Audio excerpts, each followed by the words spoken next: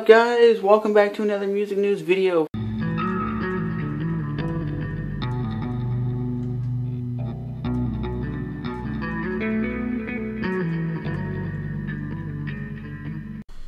Hey guys, Five Finger Death Punch is currently in the studio working on some new material for an upcoming album coming out later in 2015 and also going on tour in 2015. So are you guys excited about that? And the footage you're watching is from Rockville 2014.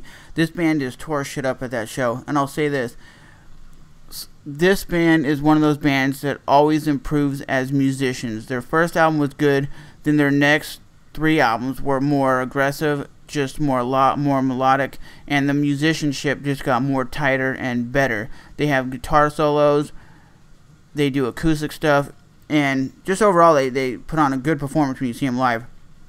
Five Finger Death Punch, like I said, is in the works of a new album coming very soon, so stay tuned for more music news on Five Finger Death Punch.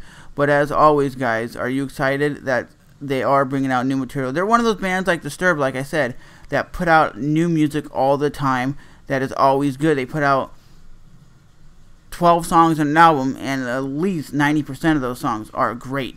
So as always, hit that like button, subscribe button, and I'll see you guys in the next music news video. Bye bye.